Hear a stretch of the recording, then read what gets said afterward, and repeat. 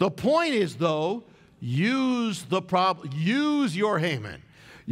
God used Haman. Use your Haman. Use the problem to get you closer to God. Use the problem to become a greater prayer warrior. Use the problem to get purified. Lord, I don't need this stuff. I'm coming closer to you. The problem will start blessing you right away and in other ways. You know, the Israelites in the wilderness were complaining, and they were judged for it.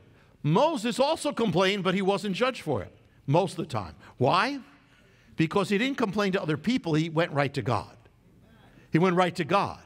Moses didn't go to other people. He went to God, so it became a prayer. And that tells you a key right there. Convert your complaint into a prayer. Convert what could become gossip if it goes south. Take it and let it become prayer. Convert the problem into prayer. There's no problem that can't be converted into prayer.